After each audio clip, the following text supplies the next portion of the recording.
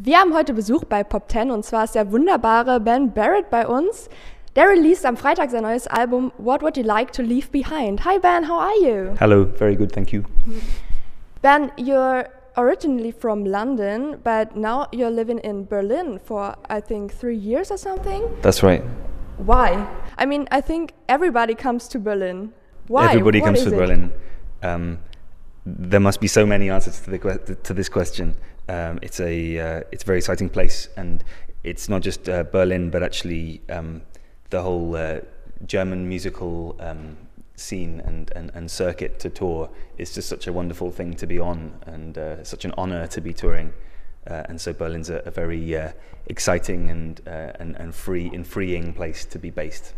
You've played in very different constellations with a lot of people and just alone. Sometimes you've played guitar, sometimes you sang.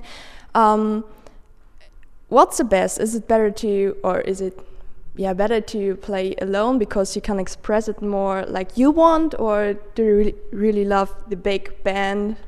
I just love playing with my friends. I like having more voices on stage.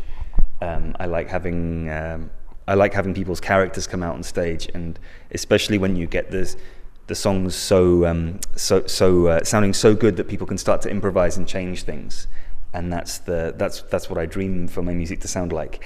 But ultimately, I guess my philosophy on a good song is that it should work however you play it. So inevitably, I have to play on my own. It gets a bit lonely, but hopefully the meaning still comes across, you know.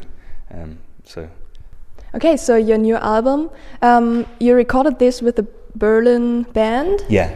And how long do you think will you work with them? Because your constellations and bands are changing quite a lot.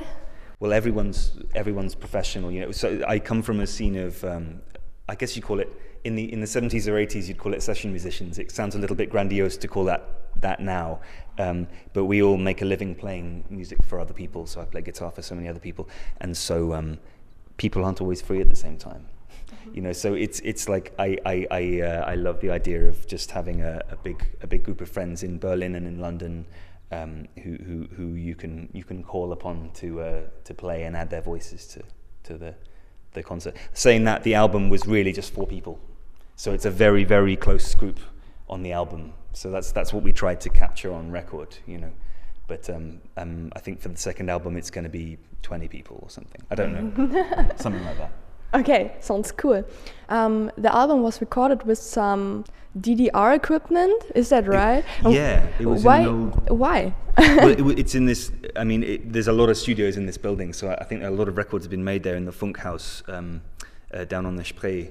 It's just on the other side of the river from the abandoned theme park. Actually, you can kind of see it. So it's this kind of crumbling relic. They're actually renovating it now, which is kind of sad in a way, because it was very, very dusty, and it smelt like my old science block at school. You know, like really, really old building, and some of the equipment really made me geek out about, because it sounds great, you know, really, really great stuff, but even the plugs don't fit the new equipment, you know. So it was very interesting to see. And the producer Johannes Zahl really worked some magic with the sound, trying to manipulate this old stuff to create distortions and edginess in the music. So it was a very creative space to work. So it was kind of an experiment too, like you had to... Every record's an experiment.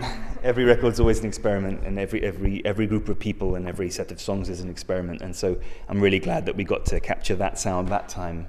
And maybe for the second record we'll go for much more orchestral kind of acoustic. I don't really know. Whatever fits the music the best, you know. You've already played in living rooms, you've already played on big stages. What do you think will your tour be like? More the big stage or more the living room feeling? Even if it's not the stage, but the feeling.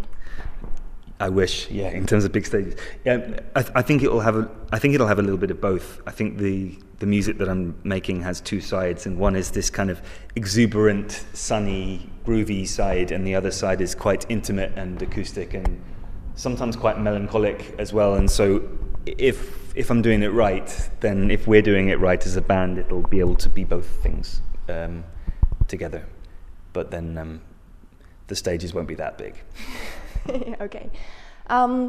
So it's Saturday, you're playing in the Volksbad Buckau here in Magdeburg. Is there something special that you planned for the Magdeburg people? Well, it's the first show of the tour. It's the first band show for a while after the release of the album, which will be coming out on vinyl as well. It'll be that first show feeling, probably pretty unplanned actually, which is maybe a good thing and maybe a bad thing, but it's definitely a thing. Spontaneous. Yeah. Yeah. Yeah.